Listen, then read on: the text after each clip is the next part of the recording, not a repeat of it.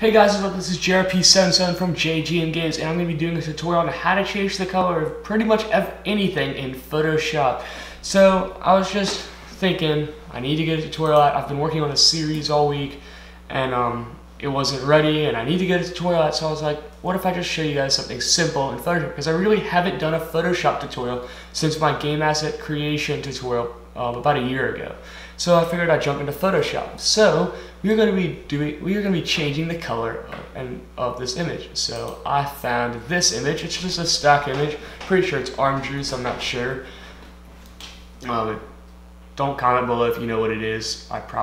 It doesn't matter. And so we're going to be changing the color of this from orange to blue. Now, Photoshop is actually really good at doing this, and it's actually fairly simple to do this.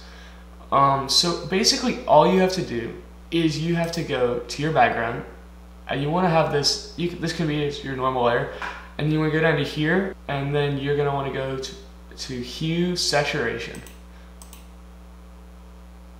Alright, and now you'll have this.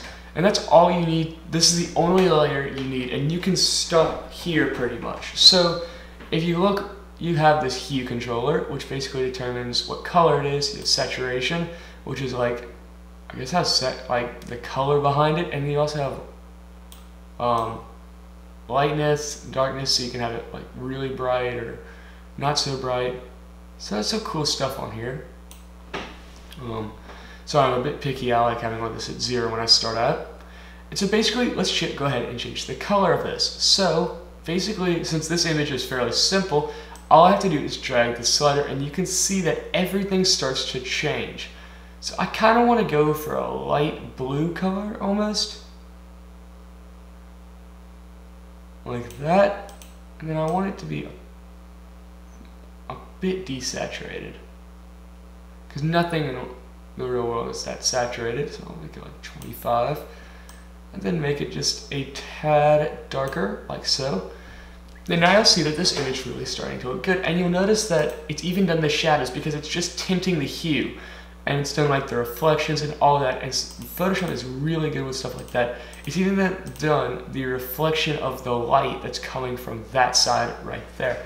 But you'll notice that the environment around it doesn't really fit, and I don't really like it. As you can see, it looks really good with this blue right here, but I kind of wish that this environment was not that color.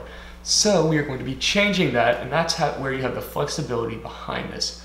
First of all, you'll notice that we have a mask that is created with this. So basically, we can actually change what is colored and what is not, what is added by this effect. So I have my Pen and Touch tablet plugged in, and so I'm going to turn, all right, that's on. So now I'm going to go over here to this section where you have your color selection, and I'm going to click this button right here. Now that gives you white and black, and I'm just going to flip this to black. Alright, so now that we have this, you'll notice that this is a white mask. So for us to see stuff behind that's on this layer, we need to be painting in black. That's how masks work. So I'm just going to come up here and hit B to open up my brush tool. And I'm going to scale up this, and I'm going to get just a base layer. And now you can see that it's already starting to look a ton more natural. So I'm just going to do a really big stroke, and I'm going to turn down the size. I'm going to do some more accurate strokes.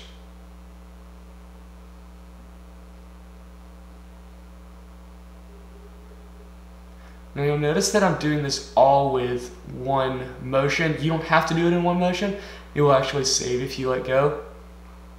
I'm just doing it just to be quick, and that's how I'm used to painting in Photoshop. And so now here's when I would like zoom in or something. Figure out. So if you hold Alt and click, oops, that moves your mask around if you want to do that. You probably won't need to do that though, because I just zoomed in real quick. I'm going to do this really quick. I might skip through this. I'm just really perfectionist right now. Zoom back out. That looks good enough. So now I'm going to start coloring this side. Now I noticed that when we're coloring down here, if I go too big, you'll see that you can start to see the orange. So we don't want that. I'm going to show you guys how to fix that. This is just basically like an intro to masking as well. Doesn't matter on the lids up here. You can get away with not showing that. But you cannot get away with the orange. That does not look natural whatsoever. So let's say this is our finished thing, and I am just going to go ahead, smooth off the top, and so let's say we got an error right there. We've got an error on the sides. We don't want that, so we're just going to flip this back around. And I'm going to paint out the sides and just try to eyeball it.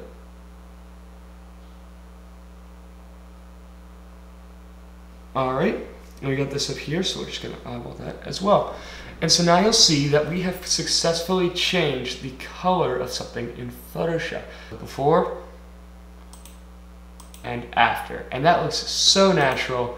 You can see that it's kind of messed up on the sides, but what I would do in this situation is I would go grab my blur tool and I would start blurring that out.